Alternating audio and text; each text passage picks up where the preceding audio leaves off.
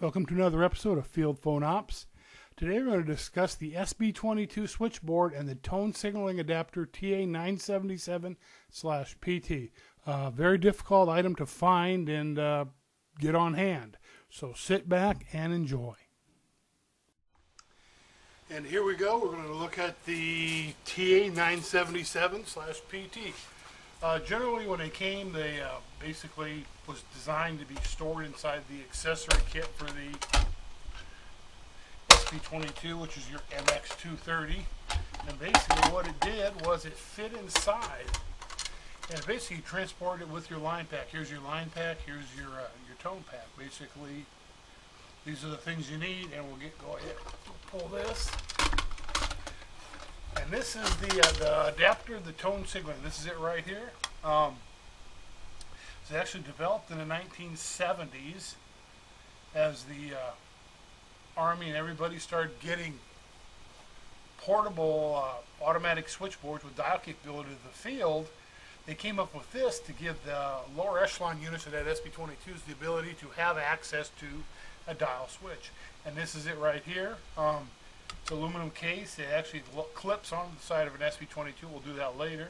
Holds a 9-volt battery, piece of field wire connector right here, and actually plugs into the terminals on the back of the SB-22 labeled the emergency operator.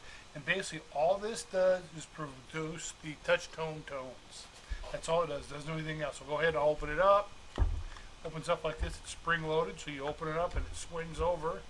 That piece swings like that, and it clips on the side of the switchboard, and that's how it basically works. And then you go ahead and when you want to dial a phone number. But the most important part is this right here.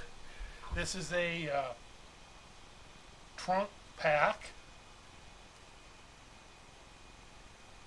that you have to do it. I mean, it's looks like a line pack. It's different. The differences are it has a extra switch in it, so that when you pull the cord out, it actually goes off hook, which allows you to hold it off hook when you plug in there, and it appears onto a phone system as a telephone. It'll ring, the aisle drop, and if the switchboard is set up, you'll get your tones, and then you'll answer it by plugging in here, or once you plug in here, you pull the cord out, and it stays off hook. Like I said, this is SB-22 is designed to fit inside here. We'll go ahead and I'll shut down. We'll hook the SB-22 up, and we'll go ahead and we'll actually make some phone calls. Okay, I got my SB-22 set up. I have the trunk card installed, and I have the TA-977, the tone device hooked up to it. And I have EE8 plugged into line pack number 1 to function as the subscriber. All these subscriber phones on here are set for local battery, even though this is actually a common battery card. Then this trunk card right here is actually plugged into my home phone, so I can actually call between there and my cell phone. So the first thing we'll demonstrate is we'll make a call from the cell phone into the switch, and I'll go ahead and we'll transfer it to the EE8 to simulate a call coming in and the person wanting to talk to a subscriber that's on a field phone. So the first thing we'll do is we'll go ahead and we'll dial the SB-22, and there you go. You hear the audio alarm. The eye flashes. I'm going to go ahead and answer it. You can hear it ringing on my cell phone. So I'm going to plug in and answer it. Test 1, 2. Okay, got it on my phone. Now the guy on the phone is going to tell me, hey, I need to talk to so-and-so. And I'm going to look at my thing and say, oh, he's down here at this position. So I'm going to go ahead and pull the trunk line out like this. And what this does is this basically puts the trunk card on hold. I'm going to take this, my operator cord, I'm going to plug into the EE8. I'm going to call him. Okay, calling him. He's going to answer. I'm going to tell him, hey, I got a phone call to you from so-and-so. He's going to say, okay. So I'm going to go ahead. I'm going to pull the operator card out. Plug that in there.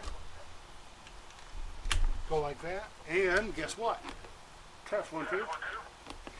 the EE8 is now talking through the switchboard, through my home phone network, over the phone system to the phone right there. Now the only problem with this system set up like this is you can't really ring back to tell me when the phone call's done. So on occasion I'm going to have to plug into the jack and right here and see if the phone call's still going on. Listen, say, hey, what's going on? Still talking? Okay. And I'm going to plug it right back in like that. Okay. Eventually, after that's going on long enough and he's done, we're going to go ahead and I find out the call's done. I'll go ahead and pull this, puts that back on the line, and then we're back on hook, ready to receive phone calls. Okay, now I'll go ahead and demonstrate this guy calling me, telling me, hey, I need to make an outside phone call. Can you dial a phone number for me? So how that operates is similar. So what he'll do is he'll pick his phone up. Ignore that. And he's going to call the switch. Okay, you can see he just called me right there. I'm going to take the operator cord, go like this. Tesla 2, hey, this is the operator, what do you need? Hey, this is the operator, what do you need? He's going to say, hey, I need to make a phone number, or a phone call to this number, an outside phone line. I say, okay, write the phone number down. Then I go ahead, and I'll go ahead. Since he can't do any dialing on here, I've got to do it for him. I'm going to take his cord right here, and we're going to plug in right there. And we just took the trunk card off hook. Oh, we got dial tone on this phone.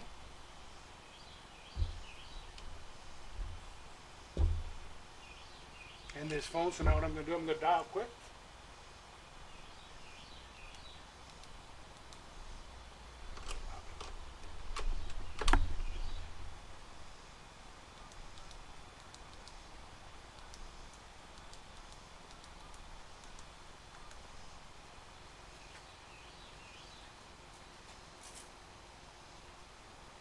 One ring. Okay, the phone's ring when they answer it. On my cell phone. There we go, put on speaker. Operator's going to say, okay, here you go, the phone, the call's been made, the guy's going to talk. Here's a test 1, 2, 3. Test 1, 2, 3. Talking on the E8 over all this through the phone system to the cell phone. Operator's going to say, okay, you got the call. The operator's going to unplug and go back to doing operator things, whatever he's going to do. He's talking back and forth, calling around and that. In the same situation here. You can't ring back, so the operator's just on occasion is going to have to plug into the and say, hey, is the phone call still going on? Monitor what's going on? Yeah. Back and forth till he finds it's done. When it's finally determined, he checks and sees the phone call's done. He goes ahead and he pulls the cord like this, and that hangs up the trunk card and it goes inside there. And that's pretty much it, pretty basic. It's possible to make a phone call. If you wanted to bring another party in, you could just patch in. So if you had one guy like this and somebody else wanted to come in on the call, you just go ahead and plug them in like this. So you could bring multiple parties in. The trunk card will also operate on a non-dial tone switch. So if you had a switchboard set up that didn't have dial tone on it, and you hooked up and you took this off hook, it would show a light on the operator console that, hey, this line, this trunk line is off hook, and answer it and do whatever he's got to do. That's a little problem we have, like get false rings. And that's pretty much how it works. Pretty basic system, pretty durable and sturdy. And I'd like to give a main thing I want to do is, like I said, I want to give a shout out to Pete at thesignalcenter.com. Awesome guy, awesome sites, got SB-22 parts, TA-977 parts, anything you can think you need for your phone, he can pretty much get you in complete systems. Great guy, good price, will help you out anything you can. And that's it. Thanks for watching.